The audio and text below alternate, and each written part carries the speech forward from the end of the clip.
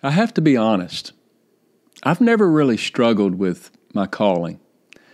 I knew at 16 years of age, I wanted to serve the kingdom of God with my time and energy, talents, and my finances, with every fiber of my being. I even had a clear thought at 16 years of age of where I wanted to work. And I've never been fickle on those things. But there are some key things that I've learned along that journey from age 16 to 42 now, over the last 26 years. And today, I want to share some of those insights with you. So stay tuned.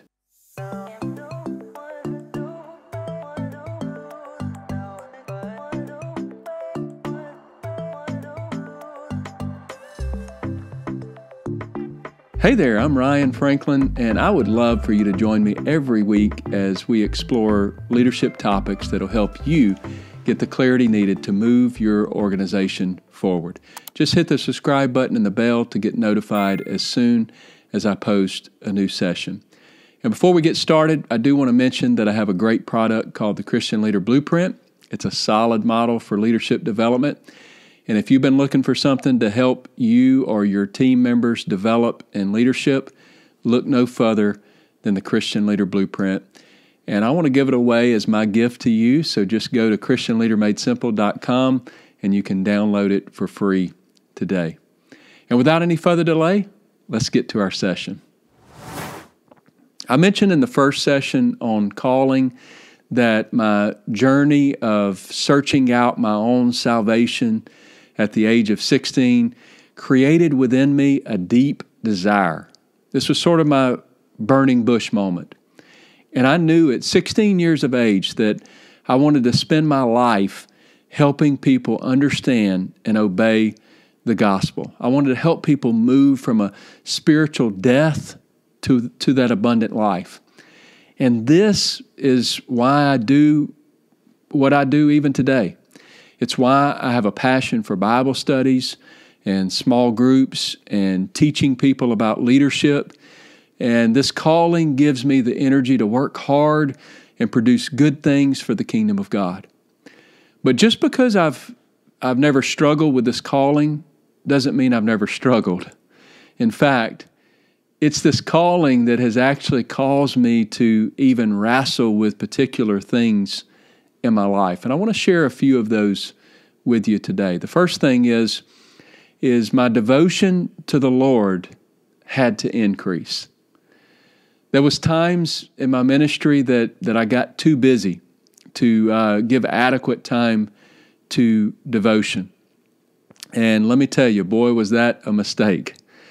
And I learned quickly that if I'm going to be successful with a spiritual calling, I had to learn to pray and fast and study the Word of God every single day. Maybe not fast every day, but definitely pray and study the Word every day. This had to become my lifeline. And I realized that if I was going to finish well, it would require this source of power. And really, it wasn't as much about what I was doing that I needed the help with. It was more about who I was becoming. And I realized that if I wanted to become who the Lord wanted me to become, it would only happen if I stayed humble and hungry for more of what God had in my life, and more of God really in my life. The second thing is my desire for the approval of man had to decrease. Somehow, some way, over the course of my childhood, I developed this deep desire to please particular people in my life. It's called an approval addiction.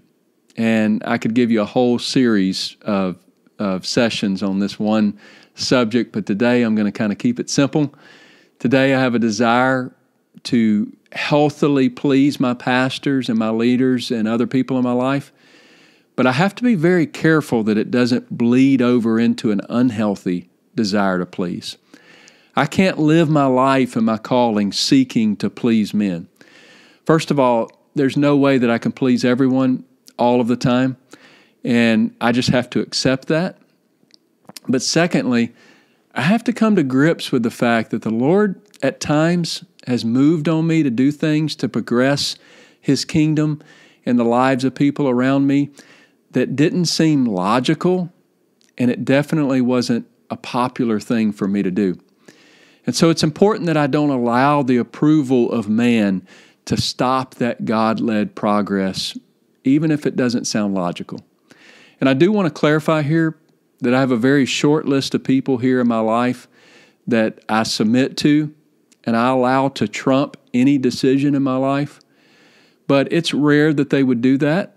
But when they do it, I submit and I will allow that to them to speak into my life and help me make those decisions. The third thing, don't overly value your image. This is a big one for me, and it sort of goes along with the previous point. But it's the comparison trap. It can sneak up and it can get the best of us. And if I allow my image to motivate what I do, the job that I take, the opportunities that I pursue, there's no doubt that I'm going to miss the will of God for my life. And this is going to derail a calling quicker than anything else. So don't get caught up in the comparison trap. Then number 4, enjoy the process of development. A calling is not an event in your life. It's not a job that you can accept and then bam, your calling is fulfilled. That's not calling. Your calling is a lifelong journey. Think about Moses. He had a calling to write the first 5 books of the Bible, but and lots of other things. But he had to grow up in Pharaoh's house and be educated, and he spent 40 years in the wilderness. But it was that same wilderness that he would later lead the Israelites through. There's a lot in life that I really don't understand, but I do know that God works all things together for the good. And I recently heard Sister Thetis Tenney say, if you're still struggling, God hasn't finished working all things together. You see, calling is fulfilled over the course of a lifetime. Calling is usually more fuzzy at the beginning of life, and then it begins to kind of clear up for most people as time goes. And so you might as well enjoy the process and the slowness of that calling kind of developing. And to take that to another level, beyond just enjoying the process, I want to mention that I believe that the Lord wants us to have fun in the midst of that calling, to enjoy our spouses and kids and friends. And He desires that we have margin in our life so that there's balance and fulfillment as you live out your calling. It's very important. Then number 5, your calling is to God, but it's through people, which means you have to learn to build productive relationships. It's a big part of the Christian Leader Blueprint. And as an introvert, there's times when I'd love to go live on an island and just soak in the rays. But reality is that the Lord designed us to need people. He designed us to not have everything it takes within us alone to get the job done. He designed us to need other people to fulfill the calling that He's placed within us. And so fulfill your calling to God, but love people, cultivate relationships, and even use people around you to fulfill that calling. And in doing that, you're going to help others fulfill their calling as well. Then number 6, start fulfilling your calling now. I look back at the last 26 years of my life and realize that it was the process of living in my calling that has developed me to be the man that I am today.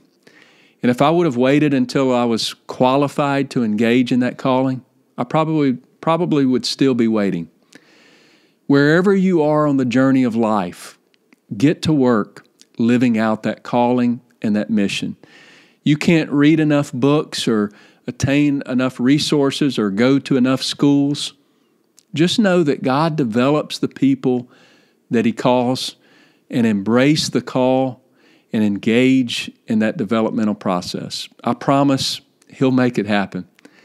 And so this is 6 things that I've learned about calling in 26 years of ministry, and I hope they help. I encourage you, go check out my previous 2 sessions on calling if you haven't already, and I hope you have a great day.